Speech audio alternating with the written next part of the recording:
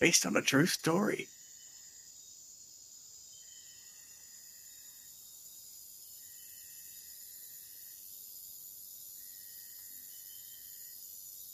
Nika, you narrate. Okay. Her red-rimmed eyes watched him walk away. Her shivering hands unfolded at the chisel from their hiding place in her dress.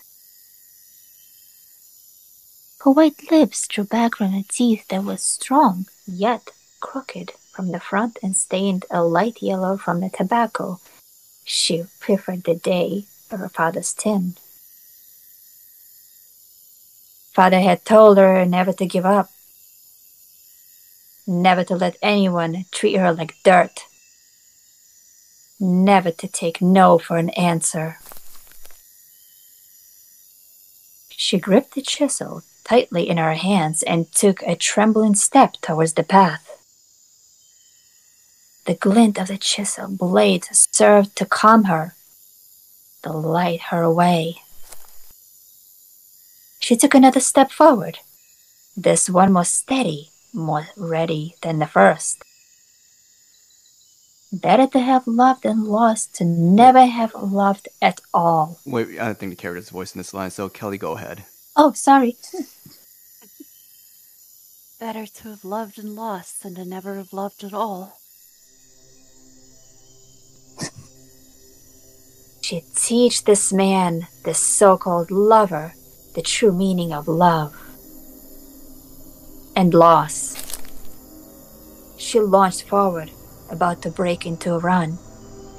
Her boot never touched the ground. It burst from the forest faster than favorite mind could even register. It took her in its great arms, barbs like sharpening bolt tearing through her dress, sinking into her flesh.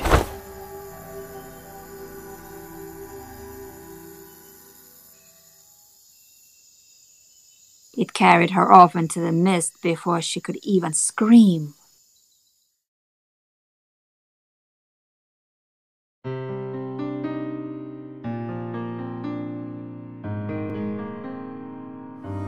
Moonlight. A town grown to used to mourning those they had lost. 65 men destined to die in a pitch-black hole deep underground. Their bodies dragged up from the earth just so they can be put right back in it again. As a falconer, I suppose I should be used to death. It's my tool and my trade. I deal it out so that others might escape its claws. The world we live in, it's not so hospitable, not so tamed as we like to think. These towns, just like Moonlight, they try to look like they belong. These people, they think building a house is the same as making a home. They don't know whose home they have stolen until the callers come for them.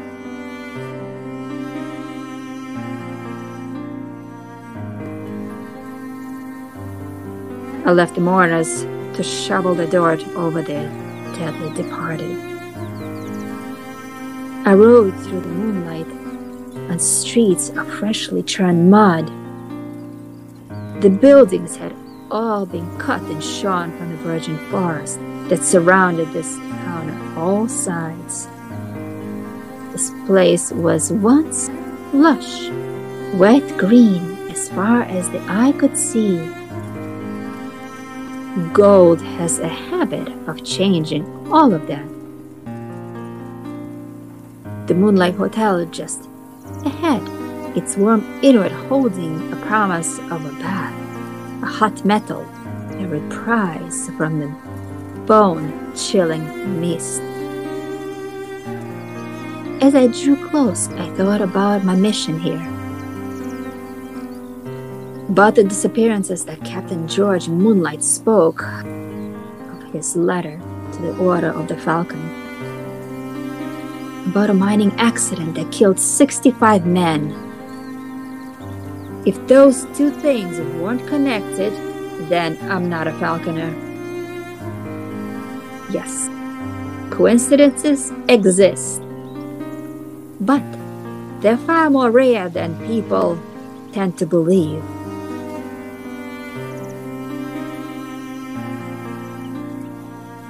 The proprietor of the Moonlight Hotel, Mary Suncliffe, greeted me at the door. Her bright smile clashed mightily with the black dress she wore out of respect to the town's recent tragedy. Natalie.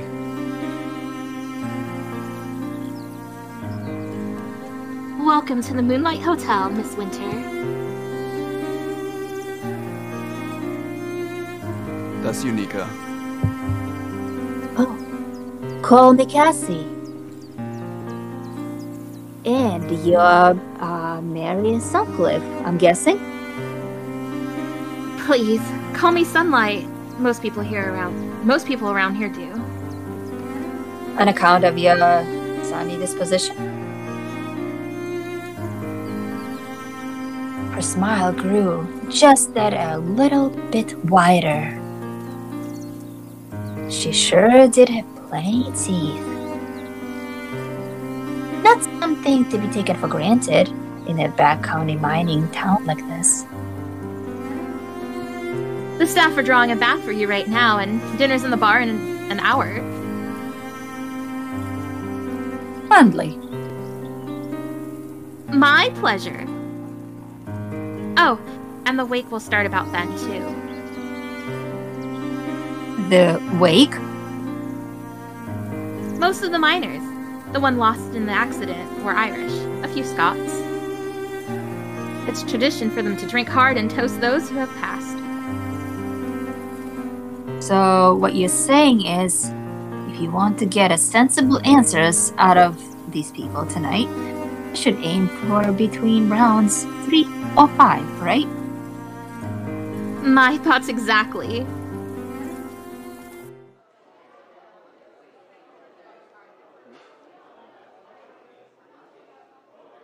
Mary Suncliffe lived up to her nickname. Well, she certainly brightened my day.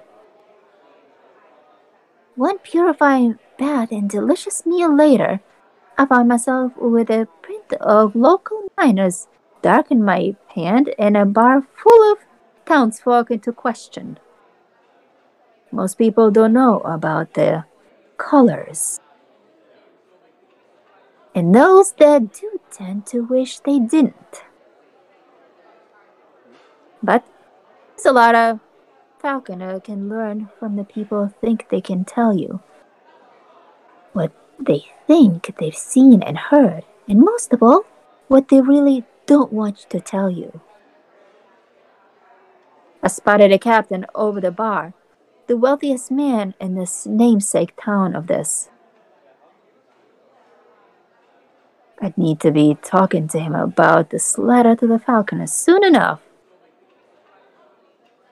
Yet, perhaps there were others I needed to talk to first. Investigations are colored by the wants and the needs of the people affected, and you can't paint a full picture in just one shade. I caught Sunlight's eye, and she fixed me with a blindly smile of hers.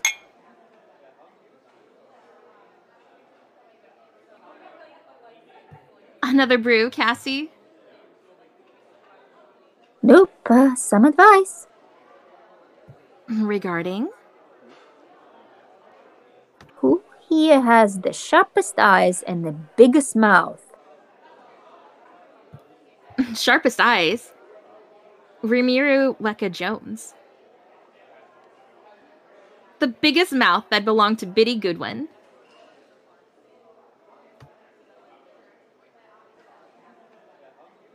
Cassie, pick one.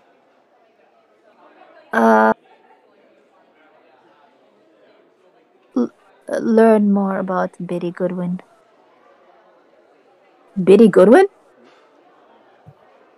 Biddy was one of the first miners to strike gold here, before the good captain arrived and gave it a name. She obviously doesn't like to show off her wealth. I'm not one to presume the business of others, but if she made much of anything out of those early days, she hides it well. Enough to afford a bottle of whiskey or two enough. Per day. Really? I own a pub, Miss Winter. I tend to notice things like that.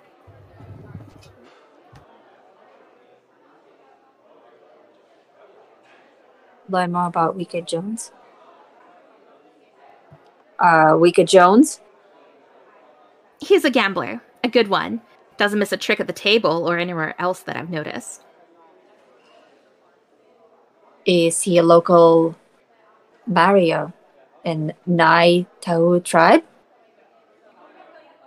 No, he doesn't talk much about it, but I gather he's from the North Island somewhere. Then he's a long way from home. Talk to Captain Moonlight first. Sharp eyes and big mouth will have to wait, I'm afraid. Best pay my respects to the man who's paying my bill.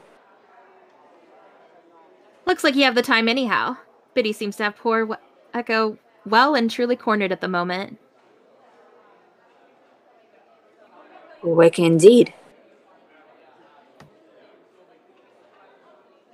As I approached him, Captain Moonlight fixed me one cool smile I'd come to expect from a colonial businessman. New countrymen, new rules, new ways of doing things. Everyone was finding their feet, some succeeding, me not. It was a time to be cautious, a time to when the trust was hard to earn and find as gold. Jordan, try to do a Scottish accent you can.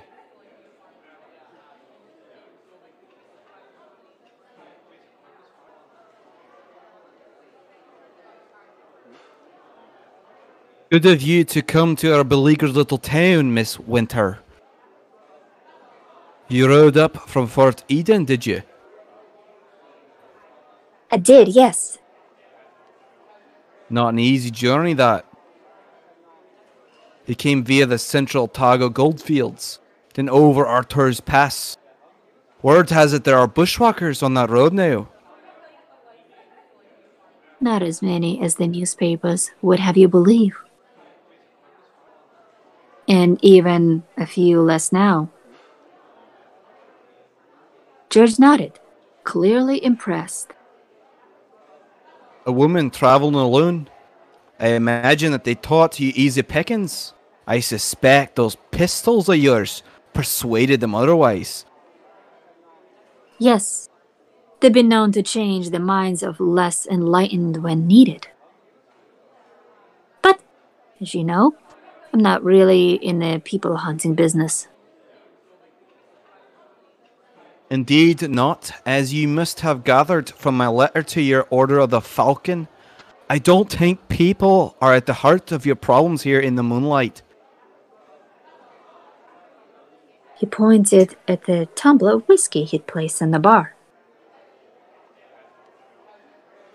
Care for a tipple to smooth our negotiations? Perhaps later, Captain. All right then. Down to business. Your letter, it mentioned some missing persons. Perhaps a dozen? This is a mining town. People tend to come and go without a by your leave. But yes, as far as I can reckon, you have 15 unexplained disappearances. Miss Margaret Matthews being the latest. She went missing yesterday. Sounds like I got here none too soon. My thoughts exactly. George produced a contract from his jacket pocket, and we talked over finer details. Sounds the cause of the disappearances transpired to be human in origin. a sizable donation would be made to the Order of the Falcon in thanks of their re-establishing civil rest in the town of Moonlight. Should it come to light that the town's troubles be color in nature, then an even larger sum would be donated to the Order in return for hunting down and dispatching said colors. A pretty standard contract, really. I'd seen it's like many times before, on many a prior mission. Although, in all honesty, this was the first one I'd signed for myself. My first solo mission. That's something I divulged to Captain Moonlight. Thought it might shake his confidence in me. Didn't wish to mention it again at all, not even in my own head, in case it shook my own confidence.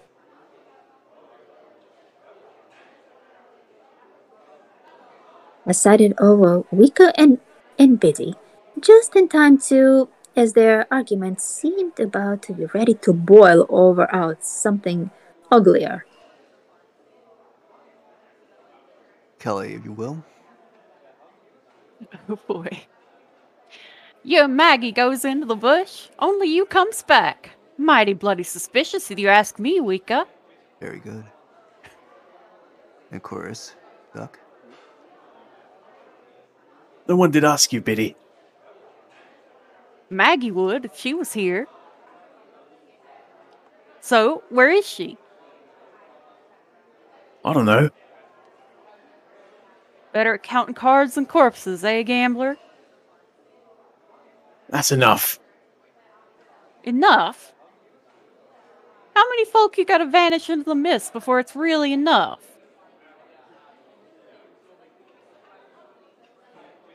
Oh, me? Yes. Politely distract Biddy.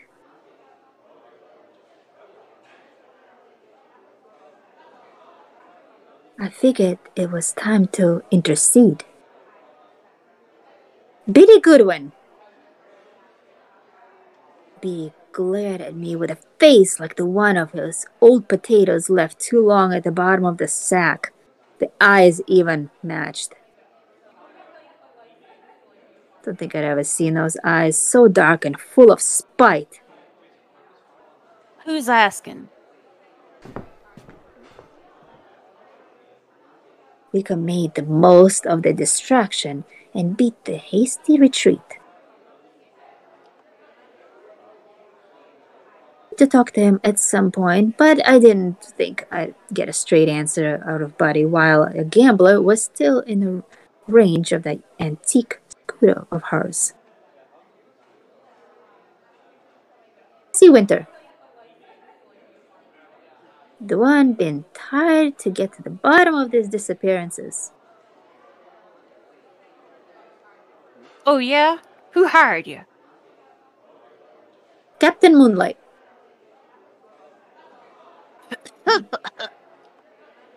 Biddy left out some phlegm and spouted into the carpet just shy of my boots. Then you're burning the cheating bastard's cash. The gobshite responsible just scampered out that door. Why do you think it's Weka? Didn't nobody disappear until Weka rode into town, all fancy on his black horse. Saw him go into the bush with Maggie Matthews with my own eyes. She finished her statement with a healthy pull from her whiskey bottle. Sauce, read the label. I'd heard of the stuff. Smooth as honey and hard as the horse kick between the eyes. Brewed by some Highland bootleggers in the deep south. How Biddy was getting a hold of the stuff was anybody's guess. When was that? Last night, just on sunset. Had you been drinking? No more than usual. Meg is not seen since? That's right. Weka's done for her, that's what. What about the others? They've gotten missing. You saw any of them go into the bush of the Weka? I did think it was possible, but Biddy's face grew even more wrinkles as it puckered up in thoughts. Like another spit was brewing in the bitter with the answer she churned up in that whiskey-soaked brain of hers.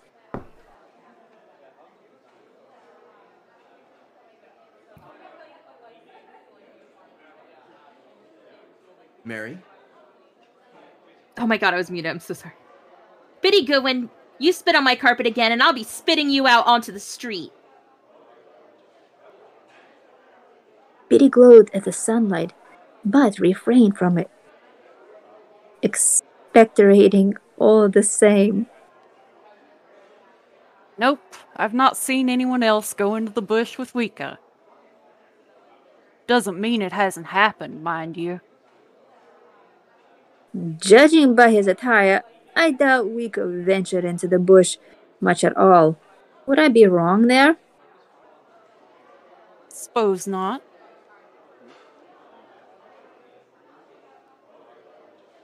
Keep Biddy calm.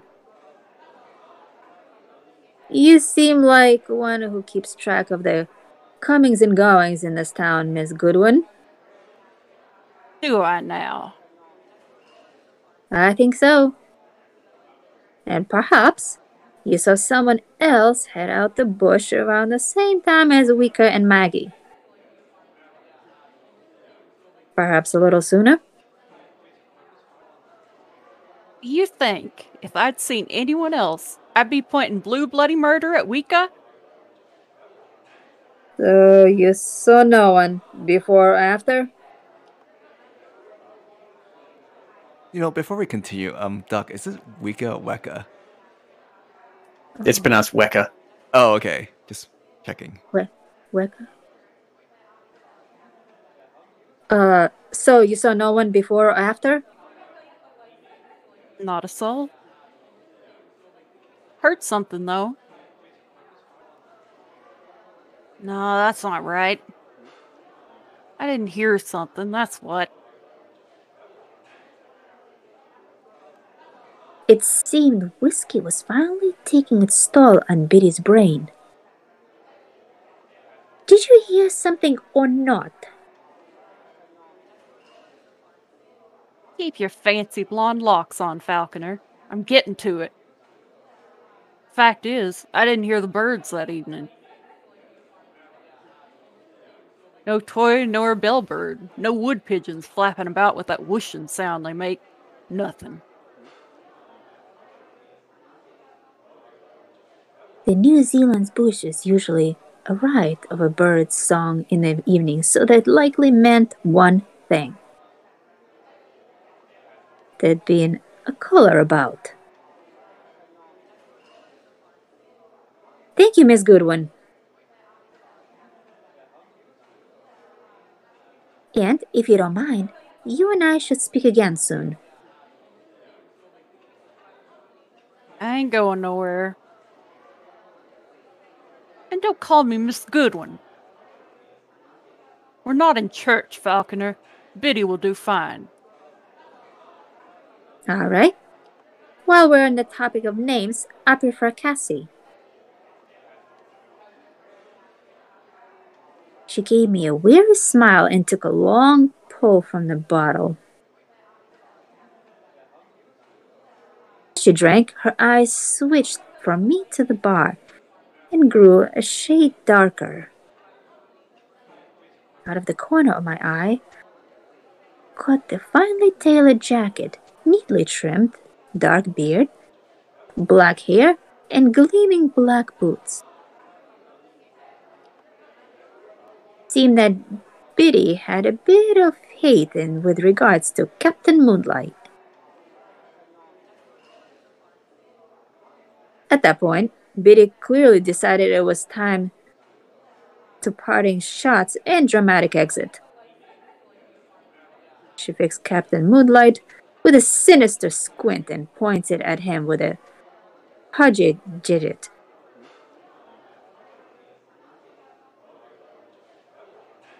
Oi, King George, when are you planning to get off my land? My land. You sold it. Fair and square. George's response was a chuckle of warm, well-practiced patience. Yeah, like the bullet I'm gonna put square between those cheating eyes of yours. Careful now, Biddy. That sort of talk will earn your nights in the goal.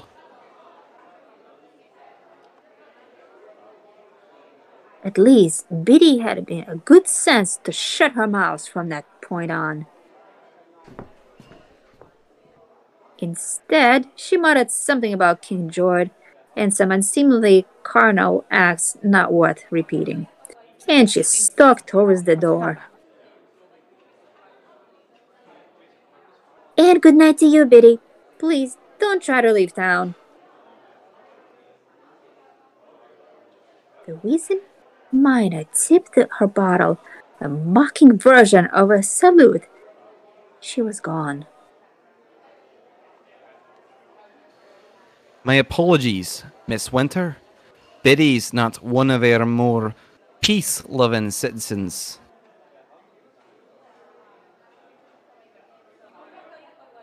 Can't say I have all that much time for peace myself.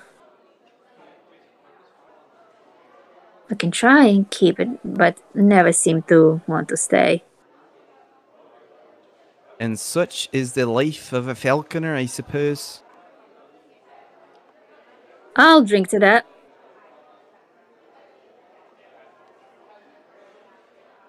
Since George was buying, I sank a few more pints before talking to myself off to bed. Mostly to ease the aches of the road, but a little to loosen the knot of fear in my belly.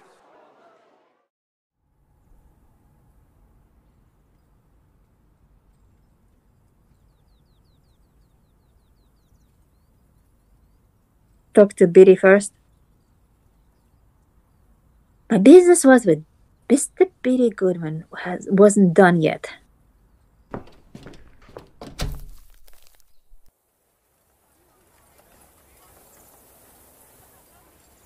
I found Biddy taking her first slug of a liquid breakfast from her whiskey bottle. It seemed Biddy was a believer in the hair of the dog cure for hangovers.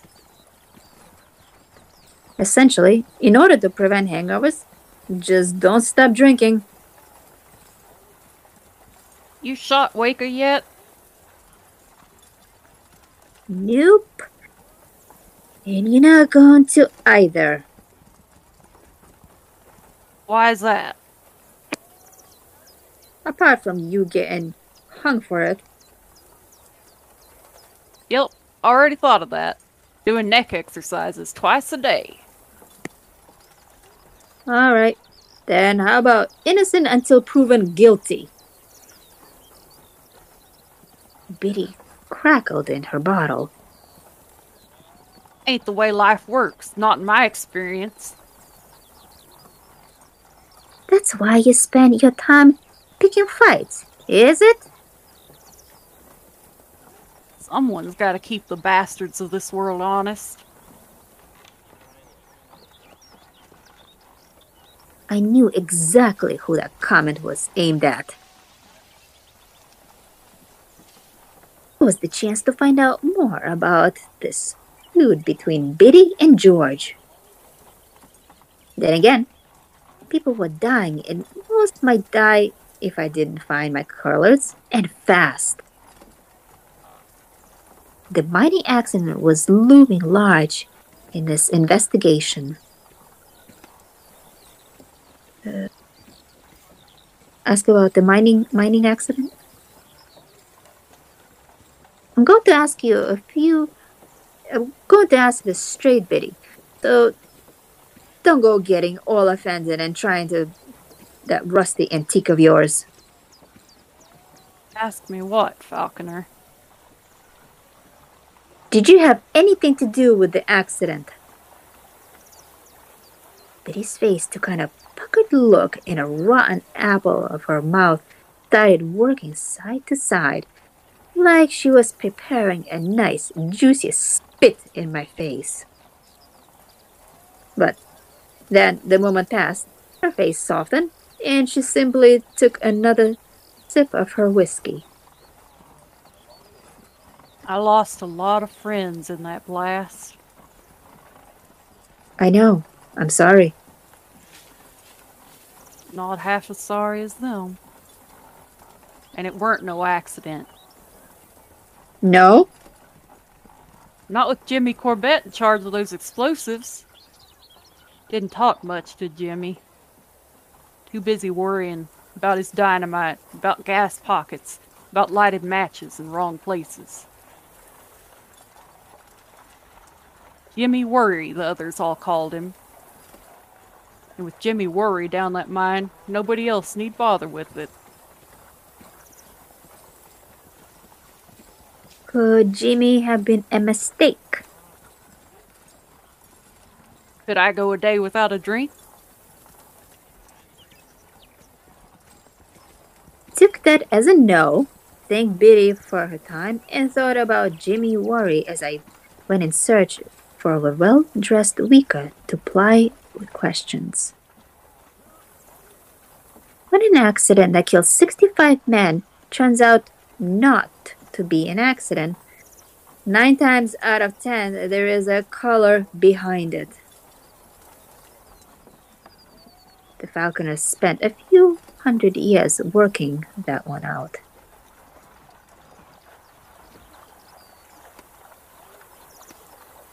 I found Weka dicing for gold dust with a pair of Chinese miners. I watched them for a little while from across the street, focusing on those dice as they tumbled across the podge boards of the Flint General Store. By the 6th roll, it became damn sure that those dice were loaded.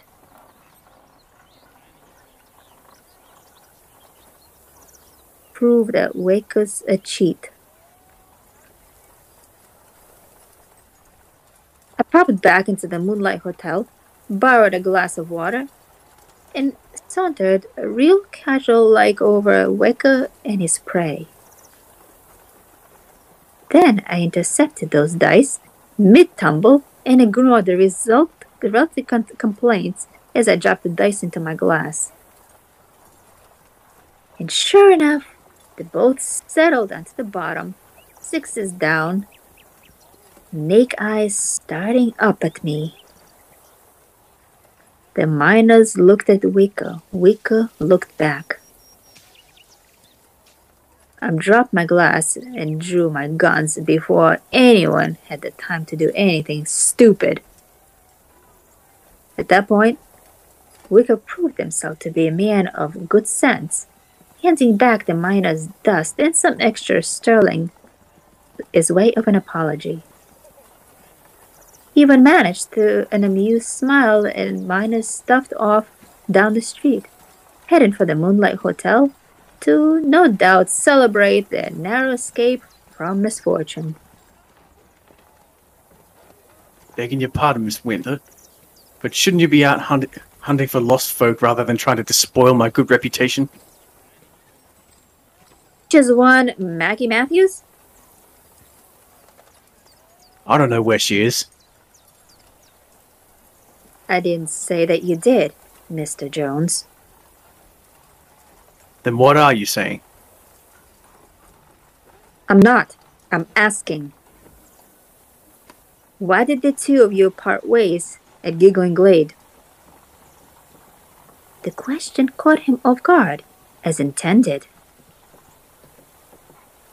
You make a habit of prying into the personal matters of innocent gentlemen? Yes.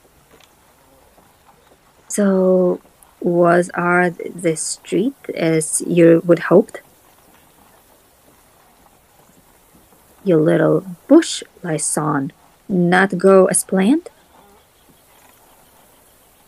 Quite the opposite. You can spare me the sticky details. Just the facts, please. She threw herself at me, and I gracefully declined her affections. That sort of thing happened to you often, Mr. Jones? Please, call me Wiremu. Cassie.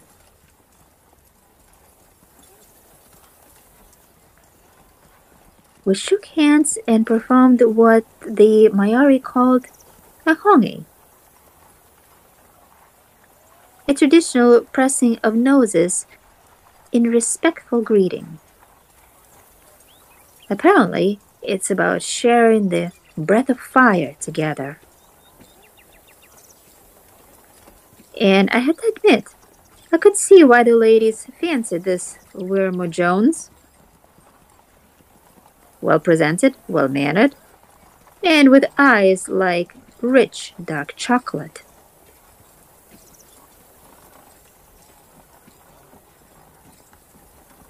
Yes, unfortunately so.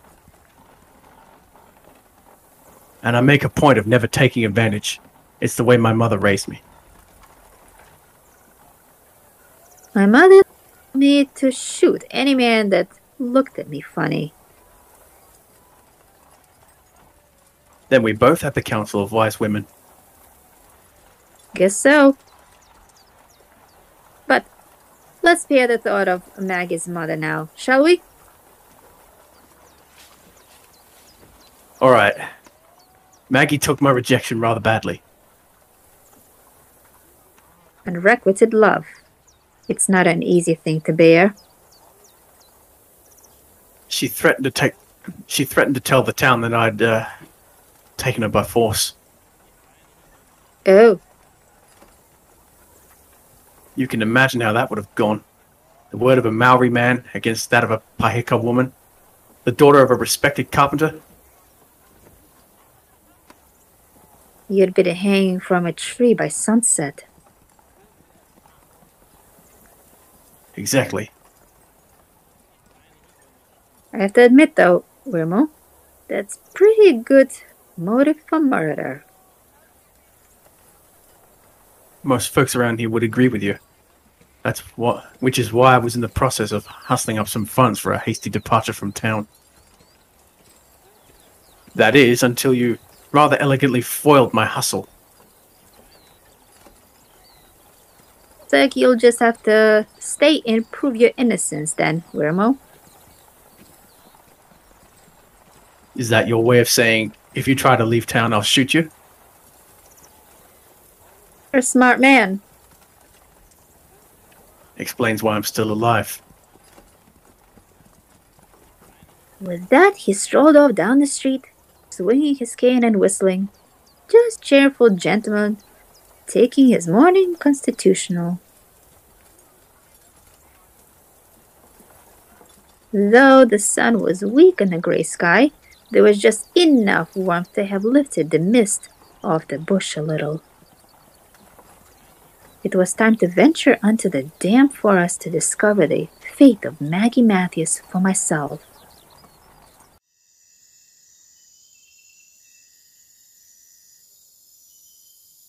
I followed the narrow trail through the damp forest, the mist still concealing much that should have been the view in the time of the day. It made me wonder if the colors were having something to do with it.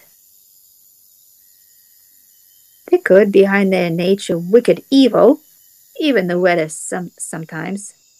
So little mist was probably well within their capabilities. Had I known the job involved being constantly wet and clammy, I'm not sure I would have signed up to be the falconer in this first place. But I suppose it's a small sacrifice for having the world.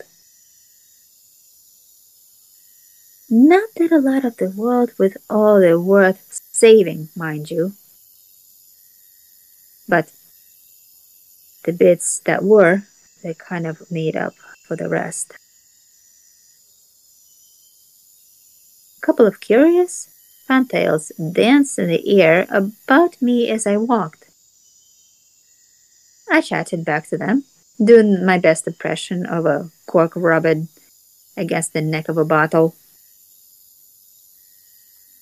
Some would see a visitation from a fantail as a bad omen. But from memory is just when a fantail flies into your house. When it's come to say something, it's usually never good news.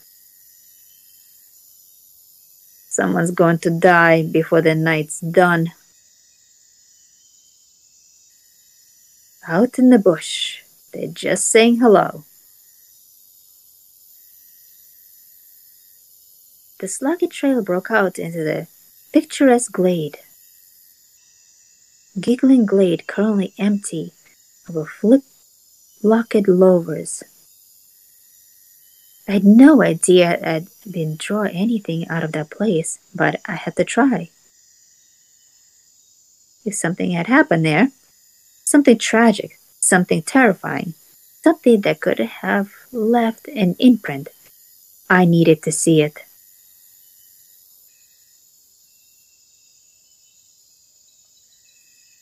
I positioned myself in the center of the glade, closed my eyes, reached out with mine, and braced myself to the bare witness, as I'd been taught.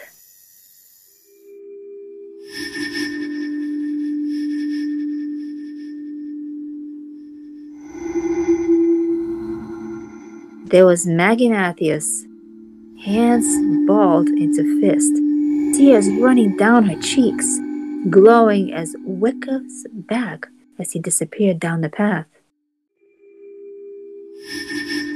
I saw her muster herself, dark thoughts twirling about her like optimum smoke, and draw one of her father's chisels from the folds of her dress.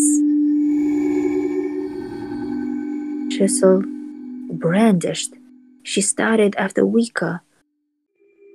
Her first step trembling, the second one, the third. She didn't get to make the third. A shadow burst from the forest and took Maggie mid-step, a blur of predation and monstrosity. A color. Maggie Matthews was gone before she could even scream.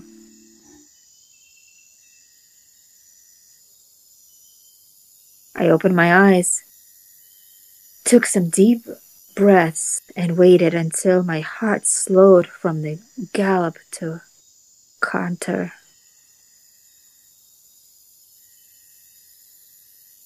Then I set off into the bush, starting to the point where Maggie and the collar had breathed the tree line. The collar had left nothing to betray its path. No physical sign of any tracker, no matter how skilled, could have followed.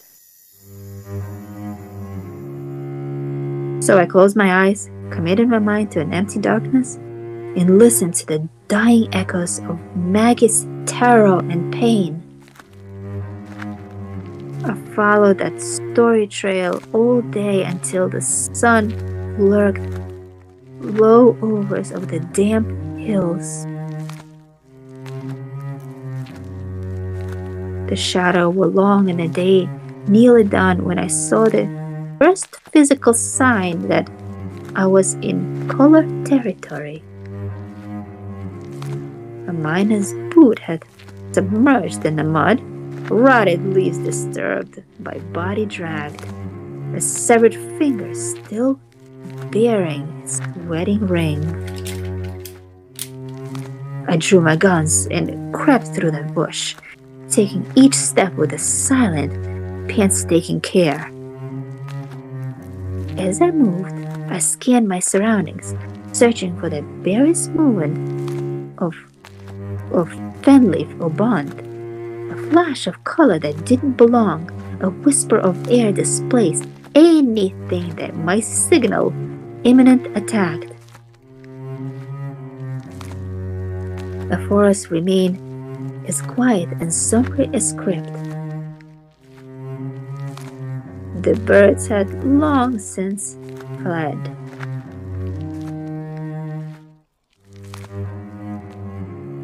At last, I saw a break in the trees ahead, a clearing filled with the evening sunlight. I paused to wipe the nervous sweat from the handles of my pistol, blew softly on my pants to fry them. If I dropped one of my guns, it's the last mistake I'd ever make. Then I pressed on, sneaking, watching until the last reached the edge of the clearing. There, I hung down behind a decaying pile of plunge and took the scene of this serene, supernatural color before me. Maggie Matthews had the complexion of a Dillon cheese, chalky white and pale, extinguished blue. Rigor munched and had terrifying screamed upon her face, and her eyes were a bottled egg left to grow cold and forgotten in their cups. Yet she moved. A slow mentioned jerk of the color's mandibles would chew through her torso. Slowly and surely, I drew a bead of one of my color's glistering compound eyes. The 45 caliber slung the pure gold shot through the eyes and into the brain. One shot kill. At least that's how it played out in my imaginations just before I pulled the trigger.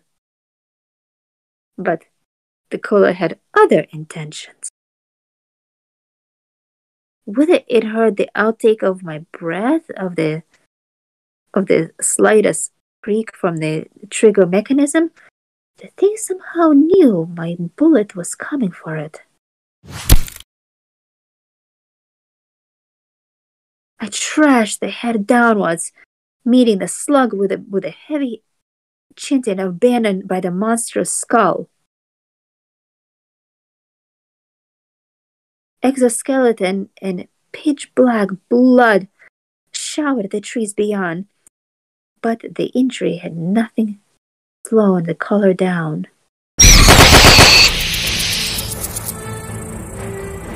Both guns gazing, I dove clear of the color's cruelty, terrained arms plunged into the plunge of the tore apart.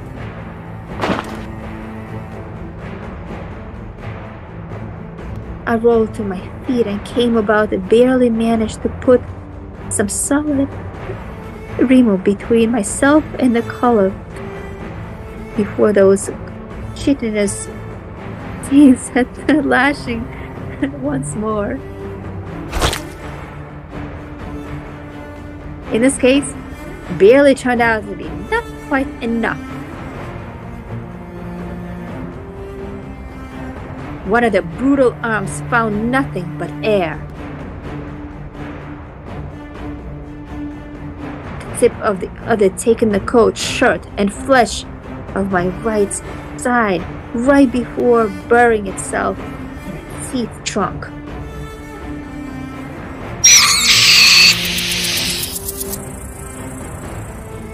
While the collar thrashed and hissed, trying to wrench its arm tree, I gave my teeth against its searing pain of the side, raised the Colts, and put my two remaining slugs through its monster's eyes.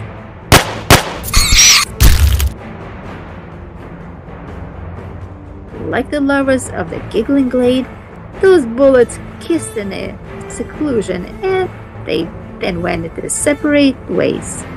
The cool's skull, already weakened by my maiden shot, disintegrated.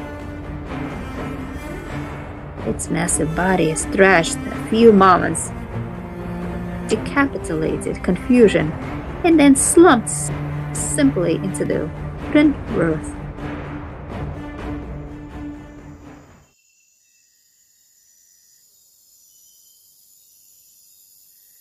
My moment of victory had shot one as the bleeding flesh reminded me of the cost. No shame in crying, and I did just that. I took the bottle of the Farland's remedy from the coat pocket, unstopped it with the trembling hands, and downed its contents. Like most of the Falconer alchemist's brews, it simmered with welcome warmth of the way down, and it burned like a bitch as it got to work.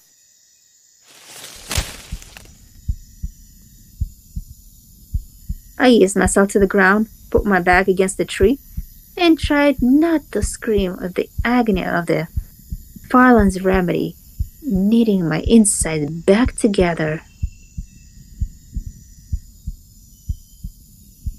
After what seemed like an hour, but was probably only a few minutes, the pain subsided to the point where I could once again think and see with some clarity. As the remedy finished its work, I took in the clearing and its macabre inventory.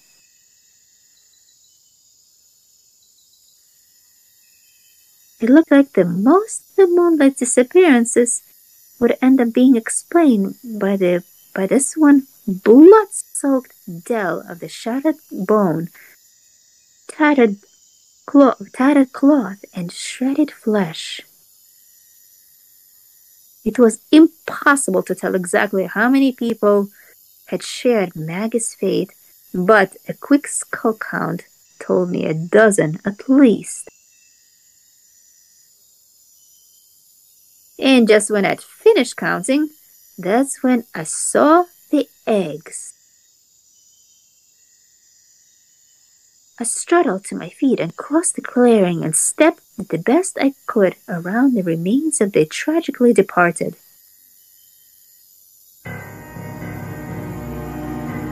The first egg looked like it belonged to the colors I'd just slain.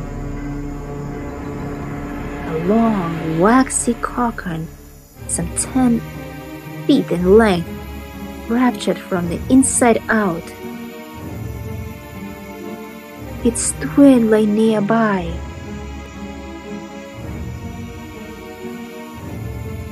Same length, same birth, open appearance. I brought one of the monsters down, but there was another out there, equally big, equally ferocious, and now wise to the fact that there was a falconer on its trail. Then I saw a third cocoon, obscured by a ferns of the edge of the clearing. Despite the cool, clammy air, the sweat dreaded my skin as I looked over to the thing and took its grotesque beauty. It was smoother, more delicate than its cousins, like a baby coat made of pure silk. The top had been neatly slit open and its contents disgorged without the slightest disturbance to its smooth lines. And what sort of contents? Centipedes, 1,000 or more. A curling, wriggling mass of legs, mandibles, and glistening snubble chitin. 1,000 near, mere mindless creatures that when joined forged a single and fiendishly clever intelligence. A cedar.